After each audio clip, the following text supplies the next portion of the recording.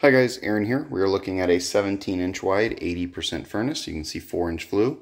Furnace is newer. It's in good condition. We're going to be looking at doing an uncased 17-inch coil. You can see humidifier sitting on the face of that. That will stay. Drain line goes to the wall. Otherwise, we do have good low voltage wire here, but there are 2 splices on the outside. It would be good if we could replace it from that first splice and clean it up on the outside. We've also got good electric and a 1620 by 1 filter. It's Aaron851. Call with any questions.